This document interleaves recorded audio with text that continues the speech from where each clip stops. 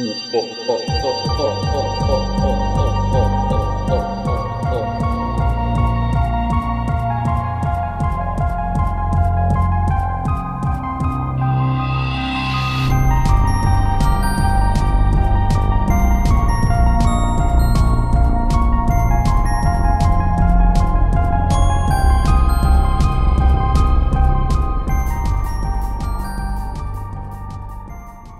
quiet clap on both of our. Oh no, you're gonna start the episode going. I'm a zombie. Oh, just like Evil Dead 2. They're not back in zombies. theaters. They're not zombies. They're dead. Well, actually. Hi, hello, welcome to Monster Masquerade. I'm Faye. And I'm Mint. We got a very special episode for you today that's only a little intentionally timed because the new Evil Dead movie comes out in like 2 weeks. I'm so excited. Oh, I'm buying tickets for that tomorrow, so I need to talk to you about that. Okay. But not on here. That you just reminded me. We can figure that out at a later time. And not now. Today we're going to be talking about Evil Dead 2. Woohoo! Yeah. Yippee! Written and yippee! Written and directed, of course, by Sam Raimi. There's going to be a little bit of overlap between this one and the very first episode that we did. One, because I was just very excited when we did that one, and so I kind of like preemptively spoiled some stuff as far as like special effects. That's okay. And also I also confused myself a little bit with the production notes. Oh, interesting. I think it's cool we're going back to it, and we didn't do it in like a hey, we're covering the whole franchise in one sitting type things that we tend to do. So no, this is good. I like it. So yeah, Evil Dead 2. We had tried to watch this movie forever ago. We did. And got about halfway through, and then I think your mom texted us and was like, "Are y'all watching for tornadoes?" And we went, "What?" Yeah, we were like, "No." And then I looked at the radar and I was like, "Oh no." And then it like flooded near your house. Like everything was flooded, like impassable. So I was like, "Oop." So we did not watch it. And then I moved twice, and we finally watched it earlier this week. Yay. And it's really good. I really like this one. I think this is my favorite entry into the Evil Dead series. It's definitely good. There's so much. I have so many notes. I'm so excited to talk about What's your favorite part of it? What's your favorite part of Evil Dead 2? Like, what makes it stand out for you? I mean, the thing I love about this one is that it's just so campy. It's so cute. It is so over the top with its like gore and its slapstick elements that it has incorporated, which they use a little bit more in the movie after this too, but there is a greater emphasis on like the comedy, and also Army of Darkness feels very much like an Edgar Wright movie. I don't know if that makes sense, like just as far as the editing and stuff. It doesn't very to stylistic, me, but I get what you're saying. And so I like this one for like being as funny as it is, but still like maintaining that horror element to it. I just think it's very well done. Yeah, I love the camp. And I think it says a lot towards like the progress that Sam Raimi had made as a director and as a storyteller, especially when we get into like the behind the scenes stuff. Because like as we touched on in the first one, like, you know, he made that movie when he was like 21, I think we said. Mm-hmm. And so he was still kind of an ass and like an edgelord and liked tormenting his actors and stuff. And so cool. There's still a little bit of that in this, I'm not gonna lie, but it is like a lesser degree, and I think the story is better for it. That's good. I hope he just kept getting better and better. Like, he's not still a jerk, is he? I don't think so. I think everybody who works with him like knows what they are getting into as far as like tone of story and like are very excited to work with him. That's good. That's good. Because it would suck if it was like, no, he's the worst. He's also very particular with his vision, which I think has been consistent since the very beginning. And it's why like the projects he takes on now are much more selective.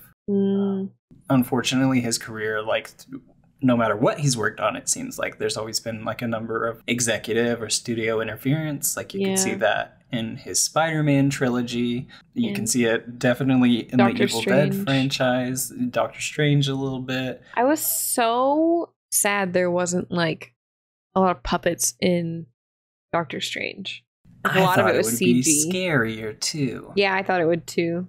I was like, I thought we were fully gonna get like evil Wanda, and then he's just like, yeah, she's bad. The most horrific part is when he turns John Krasinski into Twizzlers. Yeah, that part is brutal. That part is so brutal. It's good though.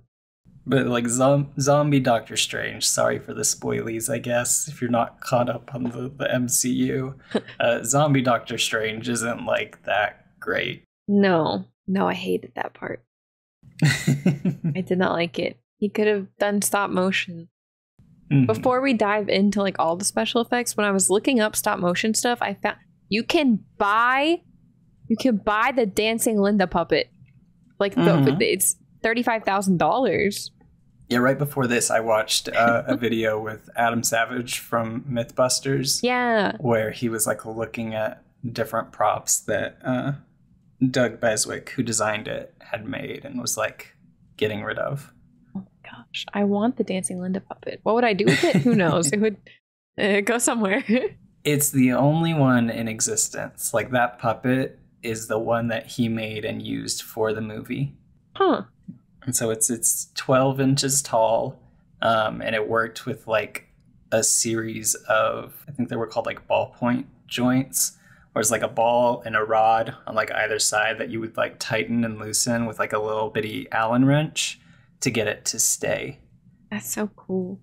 And in the video I was watching, he was saying that like with that kind too, the skeletons, which they use like a wire for, right, were covered in this like very thin layer of latex foam that had to have like little slots in it so that they could get in there with the wrenches and make sure that everything was working. That's so cool. I love stop motion. It is so cool.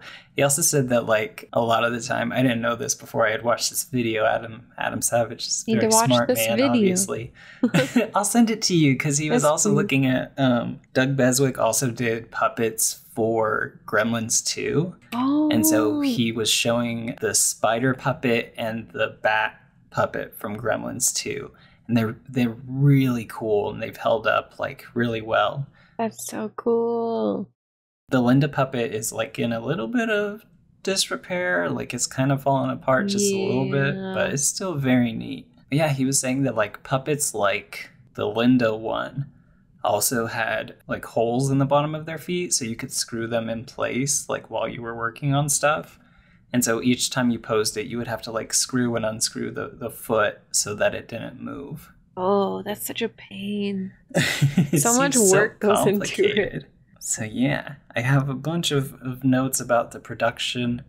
I hope you're interested in them. No, I'm out of here. Yes. No. I'm very interested. Yes. And then if we have some time, I think we can talk about like the actual plot of it. I just want to talk about that ending because when I tell you, I was so shocked. I was like, what? So confused. Yeah, I was very shocked. So the idea for Evil Dead 2 pretty much came into being while they were on set for the very first movie. And Sam Raimi wanted Evil Dead 2 to be Army of Darkness. So that medieval stuff that was happening, he wanted that to be the second movie. That didn't happen until the third movie. And I'll kind of get like into why. So like I said, they had started thinking about it way back and flip through my pages. When was the first movie? 1981. Oh, that's so old. I like the frantic flipping. So they had started thinking about it in 1981. In between that, Sam Raimi had done another movie called Crime Wave in 1985 that was co-written with the Coen brothers, who I think I mentioned like at the time he was living with. Yeah. They all had a giant house, and it was like him, the Coen brothers, Holly Hunter, and I think Bruce Campbell. What an interesting household.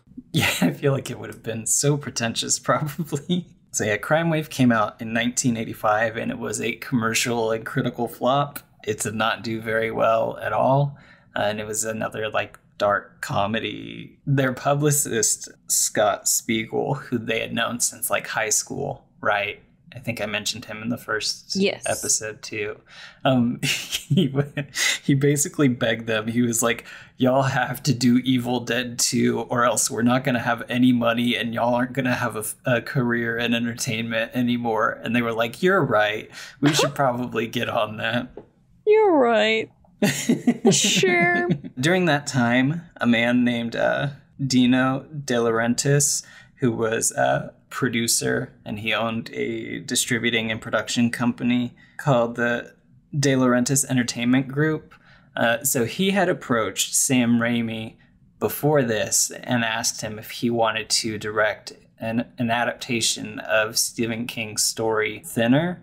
At the time, he was working with Stephen King to get like a number of his stories turned into movies. And during that time especially, they were working on Stephen King's directorial debut, Maximum Overdrive, which I think I have mentioned that like we need to watch. I forgot that. I don't think I've seen that. It's so silly. It's the one with the Green Goblin killer truck. Oh, we have talked about this before. Yes. It's a Maximum Overdrive moment. Mm. Oh, so they were working on that movie, right? And Stephen King really liked the first Evil Dead, so he was like, yeah, Sam Raimi, like, you got to get this kid a movie. So De Laurentiis went to him and was like, hey, do you want to work on this? And Sam said, no, thank you. But they kept in contact over the years. And so when they were trying to develop Evil Dead 2, Stephen King happened to be at lunch with like crew members from Maximum Overdrive, and one of them was like friends with Raimi and Bruce Campbell, and he was like, yeah, they're having trouble like getting funding for their movie. And because Stephen King loved the first one so much, he was like, hey, you should be their buddy, like you should give them money so that they can make this really not gay so that they can make this really great horror piece. Sadly, it could be way more gay. It's just not. De Laurentiis was still like a little hesitant, so he actually went to like the first movie's distributors and was like, is this gonna, like, if we make this, will it be successful? And they essentially told him like, surprisingly, Evil Dead 1 made bank in Italy, of all places. You know, that makes sense. Italian horror is weird. Yeah. I have not even like gotten into like Argento stuff, but I know it's big. It's big. So after that, he was like, yeah, okay, fine. We'll make your movie. I think Sam Raimi asked for like $4 million to make his medieval Dead movie. And he was like, how about we do $3.5 million and you tell a story that's like kind of similar to the first one? And so they were like, okay, I guess we can do that. And that's how production began on Evil Dead 2. It's funny because it's just like not a sequel, but kind of a sequel, but like it's not. It kind of disregards the first one entirely. And there's reasons for that too. Whoa. Before we get into that, here's another fun fact. A payback. So the production company that gave them the money to make Evil Dead 2, they were not allowed to release an unrated movie. And when they showed them the final product, they were like, yeah, if we trim this down, it's going to be like maybe an hour of footage to get that R rating. And so what he did instead is he started a shell company underneath his production studio, gave it to his son-in-law, and was like, okay, y'all are going to quote unquote distribute this movie using all of our resources just under your name. And that is the only movie that this company, Rosebud, who you can see the name of at the beginning of the movie, right, in the opening credits, that's the only movie that they have ever released. That's so funny. Is that legal? I don't know. It seems a little It sketch. seems not legal. It seems a little sketch. They didn't even have Rosebud didn't have distribution, obviously, because they were just the name, right? But the entertainment group had already like sold the movie to 350 screens or something like across the country. So it's just a way of getting it out there, I guess, while still like playing with the rules that they'd been given. Yeah, like that's not technically against the rules. Right. I thought it was so funny. They had a lot of trouble with the MPAA, like the first movie, and they used a lot of like tactics to try and get that R rating. Like that's why some of the blood throughout the movie is a weird color, like green or yellow. The Danganronpa approach.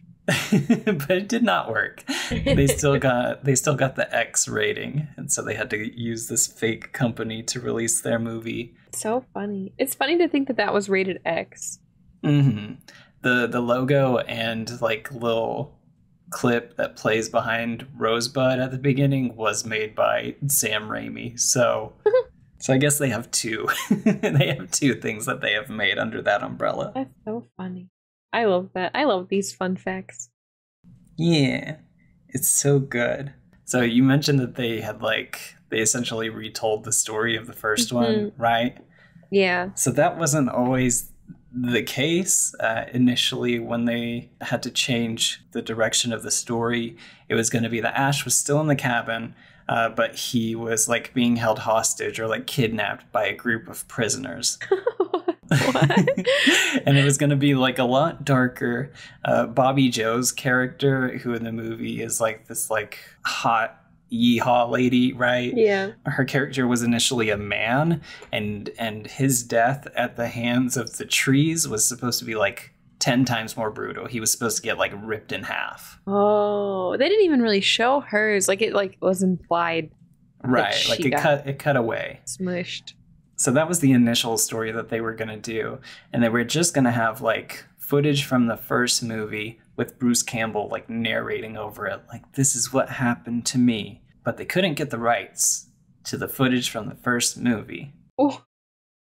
So they just had to start over? They had to start over. Oh. And so with that came some like rewrites. The credits of this movie say that it is a direct sequel to the first movie.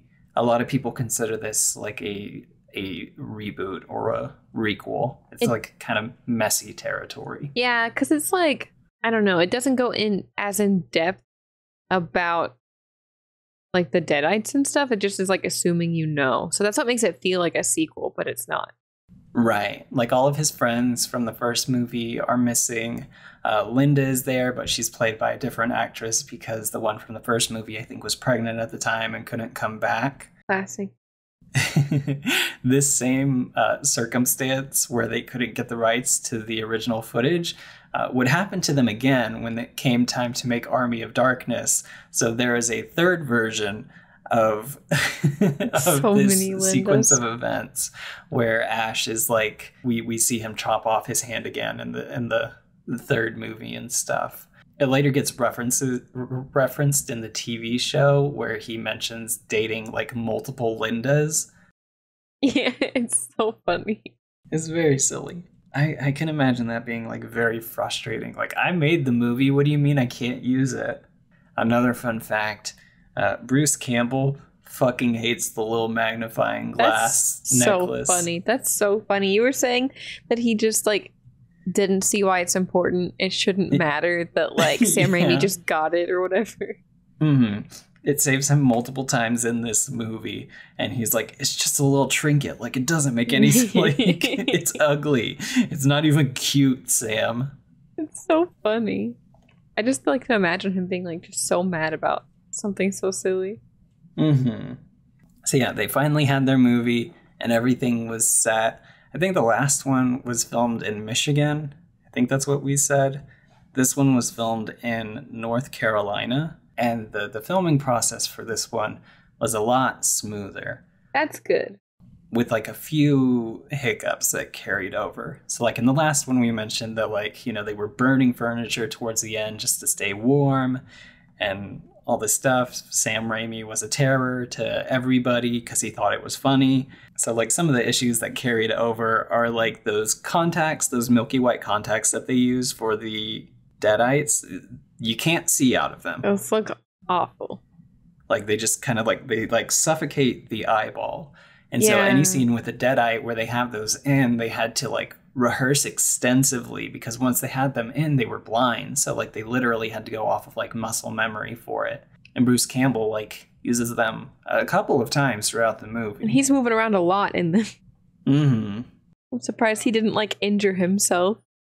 No, for sure. Like he is fully committed to the slapstick of it all. Like he is so doing good. flips and throwing himself into stuff and smashing things on himself. I was saying he would be a good ghost face because he's so good at like getting beat up by furniture because he's just like he's running into everything.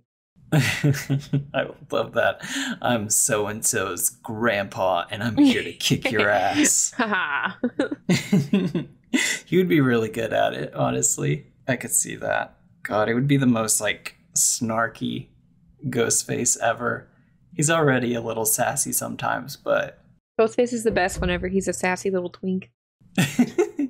Fun tangent. I have the Spider-Man, the Sam Raimi Spider-Man movie video game adaptation for GameCube. Nice. Right? Yes.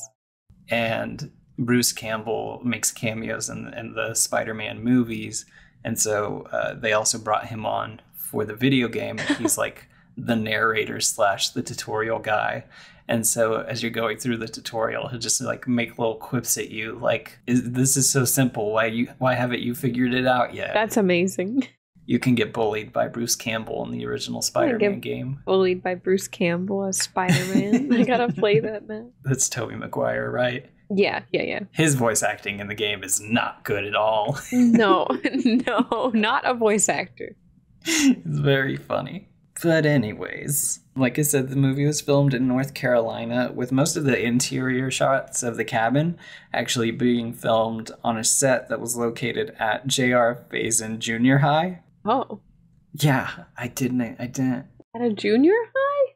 Uh-huh. Was it like an active school or like a band? Like, were they like, you can't go to class today, they're filming this horror movie? Like, I think that would be very cool. That'd be so cool. The exteriors were shot in another location. Sam Raimi and the rest of the production team were like kind of nervous about being so close to their production studio's like headquarters. So they politely requested a location that was about 3 hours away. Yeah, that makes sense. Because you don't want them like walking on set and then being like, oh, you got to change this, and this immediately. Yeah. Just micromanaged. Mm-hmm. Oh, here's another fun, not so fun for Bruce Campbell, but in one of the scenes where they like cover him in blood, they used Caro syrup. What? What is that? It's a common like blood substitute for movies, but they use so much of it, and it's very thick and it's very sweet smelling. So in one of the scenes where they like douse him in it for several seconds, it ended up going up Bruce Campbell's nose. And he said that like for months afterwards, whenever he would blow his nose, like there would be leftover syrup. No. And because it was so sweet smelling, it attracted flies. And so he was just like constantly covered in bugs. And there are a lot of bugs like in the cabin too, which I'm guessing weren't part of the set design. They just appeared. Mm-hmm. That's gross. There's like scenes too where like the blood is just like spewing out for a long time on them, like a very long time. Everywhere. Ooh, the bugs. And this is where I got confused with the last one. So Henrietta in this movie is one of the characters' devil moms, right? So that is played by Ted Raimi, Sam's younger brother. And the suit in that was like a heavy latex thing that just did not breathe at all. And so he was sweating the entire time. And you can see in some shots like sweat just like pouring out of the monster's like ear or mouth because he just got so hot in there. That's so gross. It's real gross. I don't like sweating. And I feel like they had really hot working conditions. It makes me feel icky just thinking about it.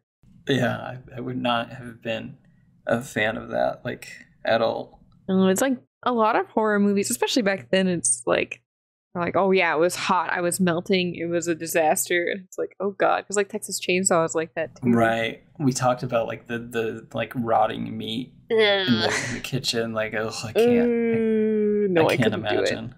I saw an interview with the director of the new Evil Dead, and he said that he expects people to puke in the theater. So I'm like, what does that mean? I can't imagine. It's like I don't know. How gross is it gonna be? I paid $10 for this popcorn. I'm not gonna. I don't puke very easily. I have like no gag reflex, and I just like don't really puke. But I don't want to feel queasy. Like, I don't know. I get sympathy pains. That's what I'm worried about. Like, you don't like eyeball stuff. I don't like eyeball stuff, and I'm very worried about that. Because, like, ugh. There is eyeball stuff in this movie. There was. Where an eyeball goes flying into the mouth of a man. That was actually shot in reverse. Oh. Because it would have been very hard to directly aim that eyeball into his mouth, probably. Yeah. That's true. That would be really, all the takes they'd have to do. Okay, like, we gotta throw this eyeball in your mouth again. Hold on. So they probably just like had it in his mouth attached to a string, and then they said go, and they pulled the string. That makes sense. That one's not as bad as like stuff being poked into eyes. Mm-hmm. Like when people like gouge eyes, like Barbarian or something, or like needles in eyes. I can't do that, and I think it's because I get such bad sympathy pains. Like whenever a bone breaks out or something like that, like my arm will hurt. I don't know why I do that, but with eyes, I'm like, ugh. It's like, ugh.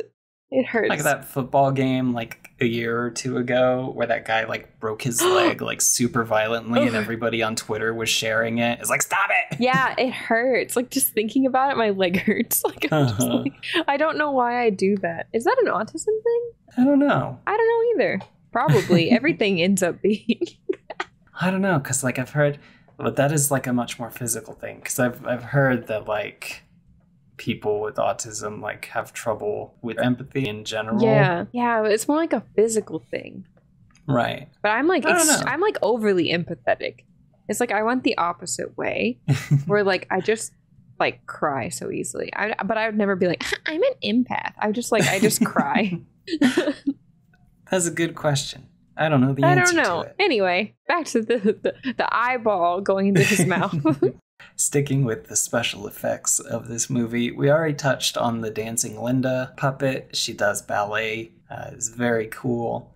The special effects for this movie were led by Mark Shostrom, who was working on the third Nightmare on Elm Street movie, which is another thing that I got wrong from the previous episode. This is the movie that has all the Freddy shout outs, like his glove is on the wall and stuff, because the Evil Dead movie had played in the background of, I think, the second Freddy movie. I still need to watch those. I've only seen it. Which ones did we watch? We watched the first two. Yeah, I need to watch the other ones still. So the first movie had a poster, I think a torn poster for The Hills Have Eyes. And so to repay that, they put Evil Dead on the TV in the background of Nightmare 2. And then in this one, they just have a ton of stuff. Like they have the gloves. They have Freddy's glove in the shed. There's like a reference to Nancy somewhere in there. There's like there's stuff all over the place. And the implication is that Mark, because he was working on that movie, just kind of borrowed the glove for a day. I need to borrow this real quick off set. And probably didn't tell anybody, maybe smart, on his, I don't know. I guess it's not that smart. Everybody found out about it. They knew. Yeah, under his direction were a couple of notable names in special effects. So Greg Nicotero, who people will probably recognize from The Walking Dead, was a special effects person in this movie. That's cool. I haven't watched The Walking Dead. It's diminishing returns. I'm not a big zombie girly. I've never been like a big zombie person. I feel like it was good for a while, and then it was boring for a while, and then it was like, okay, I get it. And now they're still making them. Really? They're planning the movies now and all the spin-offs. Oh. At that point, I'd just be like, take me, zombies. I'm done. It's too long. Mm-hmm. And then working a lot. I did see it. Here's another tangent. Oh god, now I gotta look up brands. I think it was a Kia. I don't know. What? So the Walking Dead had a Kia, like a car. So the Walking Dead had a paid sponsorship by, no, I think it was Hyundai. That's what it was. Hyundai? Is that Hyundai? How do you say that? Hyundai? I've always just said Hyundai, but that's probably not right. But they had a sponsorship with that company, right? And so there was like a car that they drove around for 3 seasons of that brand. And one of the stipulations was that as long as anybody is driving this car, nothing bad can happen to them while they are inside of it. They can step out of the car and die, but nobody will be dying inside this car. Because of the brand? Yeah, because of their sponsorship of the show. So funny. Like, Apple actually does something kind of similar. If you see like an iPhone in a movie, most of the time it will not be used by like the villain. huh. So like in Knives Out, Chris Evans' character does not have an iPhone, but I think most everybody else does. What? They just give Chris Evans a Samsung. Yeah. That's literally. mean to Samsung. Samsung, the brand of villains. Maybe they should give their phones away for free. I don't know. Oh my god. It's silly. It's silly how brands can like impact movies and TV shows like that. But it is. It's a thing that happens. We're not talking about Knives Out, even though it's a very good series too. I love Knives Out. I love Knives Out, but I love Clue. So of course I love Knives Out. I feel like you have to love Knives Out if you like Clue. Yeah. Well, we're going to cover Clue in our next episode, Tim Curry. The Tim Curry episode, where Mint doesn't stop talking forever. We should have a Tim Curry month. I would love to have a Tim Curry month. Maybe we'll do that for our collective birthdays, since Yeah. you, I, and the show are all September. Yeah, September. We can call it Tim Time. Tim time. September. Oh my god, that's so good. TM. We're trademarking it. Yeah, it's ours now. Fuck off, Tim Allen. You're not invited. You're not invited to September. You fucking narc. Ugh. Weirdo. He looks like my uncle. Do you know the reason? Do you know not Tim Curry. Tim Allen got busted at an airport with a ton of cocaine once. What? Yeah. I didn't know that. I thought he was just like some conservative dude. He is, but like him getting caught at the airport was kind of like the catalyst for it. Because I think to avoid prison time, he essentially gave up like a bunch of names of people who were also doing cocaine. Ew. And then he made the rest of his career off of being a weirdo conservative comedian. I hate that. Why does he get to be Santa? Oh no, he doesn't deserve it. He doesn't deserve to be Santa. Or Buzz Lightyear. Oh yeah, he's Buzz Lightyear. Okay, Buzz Lightyear has big cop vibes. I'm sorry. He does. I'm sorry. All my Buzz Lightyear stands out there. I apologize. Anyways, the special effects of Evil Dead 2. Oh, So no. Greg Nicotero and Robert Kurtzman did a majority of the work on the show on the movie under Mark Shostrom. Breathe, Faye. Robert Kurtzman has done a whole lot of stuff. Recently, he's worked on a bunch of Netflix properties, including the Fear Street trilogy, which is very good. And I would be down to talk about sometime. Did y'all ever finish that one? No. I need to finish that. I forgot about it. He also worked on The Haunting of Hill House, a personal favorite of mine, and he worked on Little Nicky, starring Adam Sandler. So Oh, what? there's that. I've never too. seen that. Can I be honest with you? Can I be real Yeah. with you? I don't think I've ever seen a single Adam Sandler. Ever? Ever. People will be like, oh, this movie? And I'm like, huh? And it's always Adam Sandler.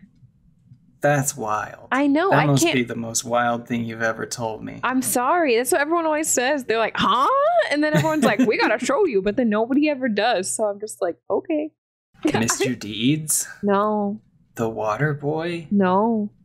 The Billy Madison? No. 8 Crazy Nights? No. The Longest Yard? No. 50 First Dates? Maybe. I might have seen that one before, but I don't remember it. Grown Ups 1 or 2 No, definitely or not. potentially 3. I don't know if they made a third one. Definitely have not seen those. Uncut Gems? No, that's new, isn't it?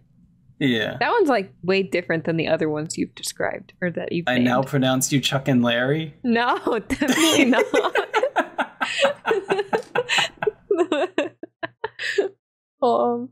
Well, I think I ran out of Adam Sandler. The Big Daddy, did I say that one? why is it called that? No, I haven't seen.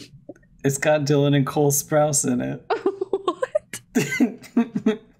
No, I guess I've just never seen an Adam How Sandler many movie. Adam Sandler movies can I name? What a weird segment for this episode. Happy Gilmore? No, that's the one that people get the most upset with me that I haven't seen. It's That's fine. like everyone that mentions that movie, and then I'm like, I've never seen that before. They're like, what? You haven't ever seen it? I'm like, I'm sorry. Just haven't. That's My Boy? What? That's My Boy?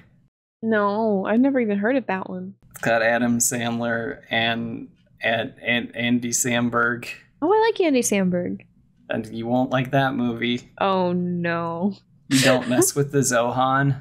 I've heard of that one, but never watched it. Why do I know so many Adam Why Sandler do you movies? know? I thought you had a list. You're just naming these off the top of your head? This is just off the top of my dome. I Googled it. No. Did you hear my clicky clack of my keyboard? No, I didn't. But phones exist. I would never use my phone during a recording. I'm a professional. Oh no, I just got open Twitter. Yeah, me neither.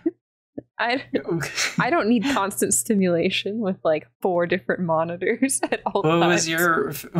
What's your favorite Monster Masquerade episode? I like the one where Faye listed off Adam Sandler movies for 5 minutes. Oh, what's that one about? Oh, Evil Dead 2? Spanglish? Oh, I think I've seen that one. Yay! I've seen one. I didn't know he was in that. Yeah, he's like Oh, the he's main the guy.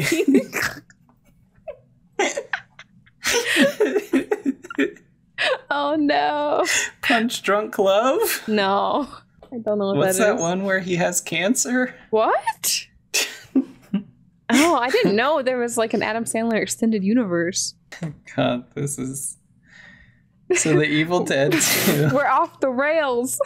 We got off the rails. How did we even get here?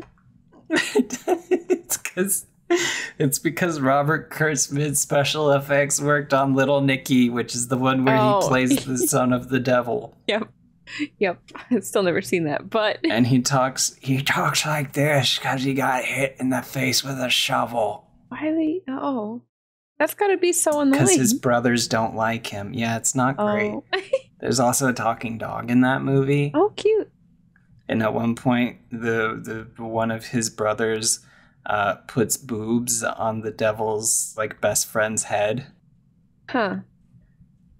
So Robert Kurtzman worked on both of those movies. I see. Well, now. Well, this one's definitely the better one. I haven't seen the other one, but this is the better one. It's good. I put that in my notes just to show that like there was a wide range, and then we went on a whole tangent. Bet you didn't know where that was going to take us. I didn't. Bet you couldn't have predicted me saying I've never seen an Adam Sandler movie. I really just thought I'd talk about the special effects and move on. My bad. I'm sorry. Monster Masquerade, where we stay on topic. We got the giggles. I do. While we're talking about special effects and I guess stunts, I would fall into that category. Stunts. So obviously we talked about Bruce Campbell just like flinging himself into literally everything. Did he do it himself? He did do it himself. That's great. That scene where he is fighting his own disembodied hand was based off of a short film that Scott Spiegel had made when he was a teenager. That take in the movie was the first take. So like literally that entire time, it was all one take. What? I don't know how many times they made him do it, but it was the first one that they used. They did it like 20 times. And they're like, the first one was good. Yes. Oh, okay. The part where he is getting chased by the demon in the forest, and it's like that like real fast shot, you know? Mm-hmm. So that was shot by Sam Raimi, I believe on a bicycle. There's a common myth that Sam Raimi bonked into Bruce Campbell and broke his jaw while they were filming that part. But that's a lie. That's a story that Bruce Campbell and Sam Raimi made up one day at a convention, and then they made a bet to see how many people they could trick into believing that story. That's so funny. They just lied. And so to this day, it's one of those things that like has been falsely reported so many times that people just take it as gospel. That's so good. As like this is a thing that happened on the set of Evil Dead 2. Totally happened for sure. And Sam Raimi and Bruce Campbell are like, no, it didn't. We lied. I wonder how they shot the Bobby Joe being pulled through the forest, because that looked pretty painful. It might have been because I saw one. I didn't write this down, but I know one of the scenes where like he's like suspended against a wall and like blood is flying on him and stuff.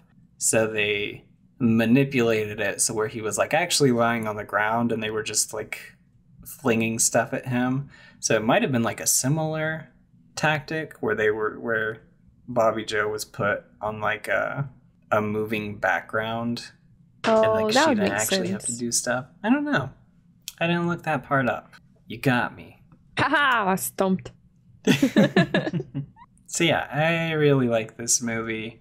I think it's great. I like the new cast members for the most part, except for the one dude, Bobby Joe's husband. He's kind of the pits. He's annoying. And also Annie's boyfriend, who just dies. He's just there and then he dies like very quickly. Oh, I forgot about him. The blonde man. Oh yeah. He's there. He died so fast. Mm-hmm. Like he's there and then he's no longer there. That's because the first part of this movie is like largely retelling the events of the very first. Like a lot of things happen quickly, including the initial possession. Like it's just so funny to me that immediately after playing that tape, like everything goes bad. Yeah, the pacing of this one is very abrupt. Mm-hmm. It's kind of fun. And then it's not. And then it takes its like time for a while. Yeah, it's like I was asking you about how the like the Deadites work, because they seemingly just get insta possessed at the beginning, but then they're like fine for a long time. And I was like, they just decide to possess people, but you said it's like zombie rules. It kind of depends. So like in this one, there is the presence in the forest that is like the big bad, essentially. So that's the evil force that can possess people. Yes, the evil force, which you see towards the end of the movie as like a large little demonic head that Ash is fighting, right? Oh, yeah. Which, fun fact, the crew named that head Rotten Apple Head. They made it too dang big and heavy to take to take home with them. So after they wrapped shooting, they just left it in North Carolina. What? it disappeared for a while until it was found in a haunted house, like very close to the original like location random in haunted North Carolina. house.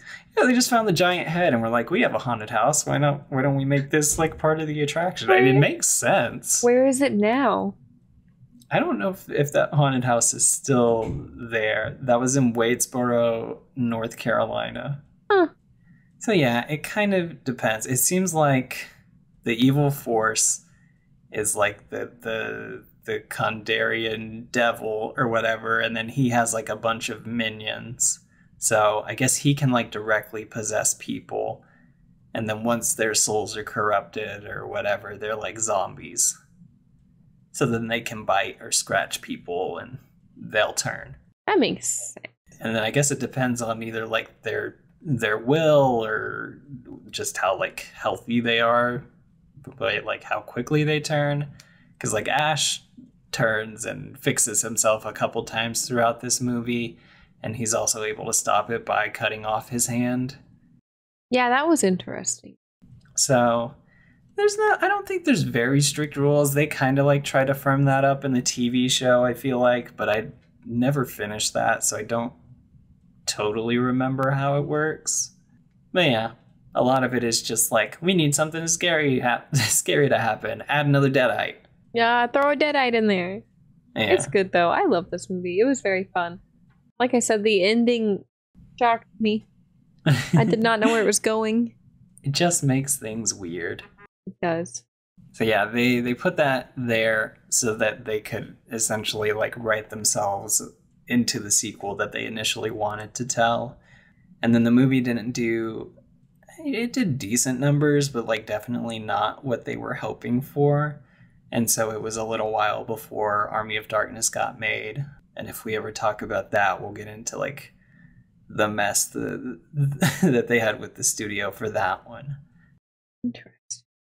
Because it doesn't even have Evil Dead in the title. So like, if you didn't know it was an Evil Dead movie, how would you know to watch it? You just would not know. Right. This movie is iconic and has been referenced like to hell and back. I saw one article that said that the video game Doom was largely based off of Evil Dead 2. It's neat. Ash gets his chainsaw hand. Ash showed up in Dead by Daylight.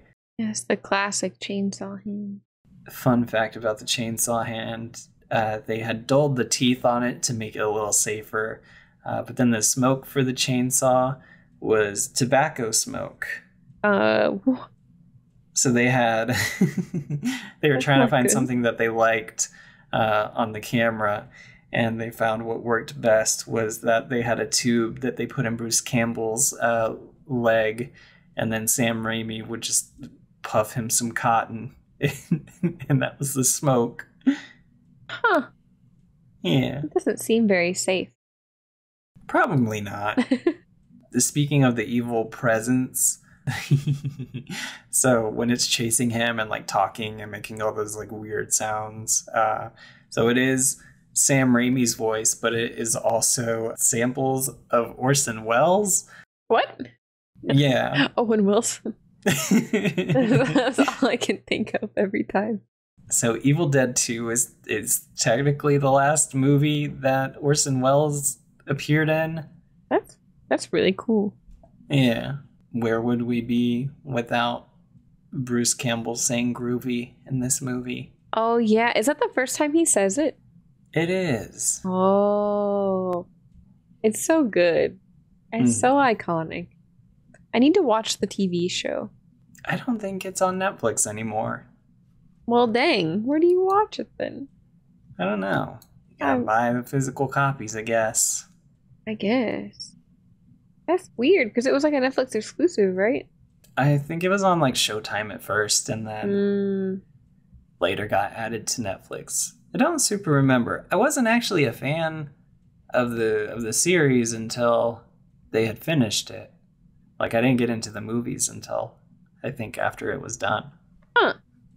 Yeah, I just love it. I love this movie. I think it's great. We didn't talk a whole lot about the plot, but that's okay. I mean, because I think you can watch it. Yeah, you can watch it, and the plot is like very similar to the first one. Mm-hmm. So listen to our very first episode. Except in the first one, Ash burns the Necronomicon, and true. in this one, it's totally fine at the beginning. Yeah, the important parts, I guess, are different. So in the first one, Ash does also not go. He doesn't get time traveled. So yeah, I like it. I like Annie. Annie looks like Billie Piper. Yeah, I feel like I love her shorts. They're kind of cute together. They're so cute. I ship it.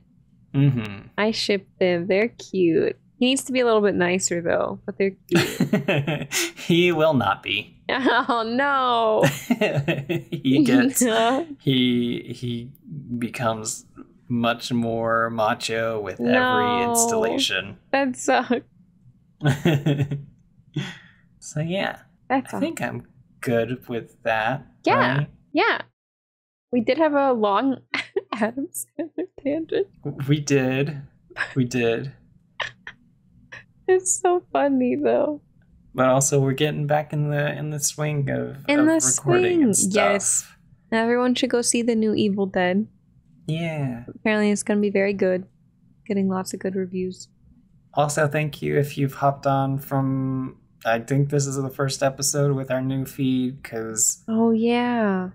iTunes and Anchor done goofed everything up, so I've had to transfer to a new channel. It's so sad. So if you haven't before and you would like to review the show to help us out or tell a friend about us, that'd be real cool of you. Yeah. I met a person in person that listens to our podcast because I had mentioned it in passing a year ago at my work. Let me tell you, when a person in real life calls me mint, I mentally shut down. So maybe don't do that in the future. You're chill. If you're still listening, you're chill. But I was horrified. I was like, no. No. I've been found. So maybe not that in the future. But yeah, I should have mentioned hey. And hello to any new friends who have just Yes, hello us. new friends. Yeah. I think we're due for an animated movie next, so we'll try to find that. Oh yeah, that's exciting. I'll be on the hunt. And yeah, we'll see you in the next one. Bye! Bye! You have been listening to Monster Masquerade. If you enjoyed this episode, be sure to let us know somewhere on the internet and consider sharing the show with a friend. If you have a suggestion or topic you'd like to see us discuss, hop on over to our Patreon to unlock exclusive bonus content and do just that. And we'd super appreciate it if you could leave us a review on iTunes. It's the fastest way to help the show grow. You can find us on Apple Podcast, Spotify, or wherever you find podcasts. Truly.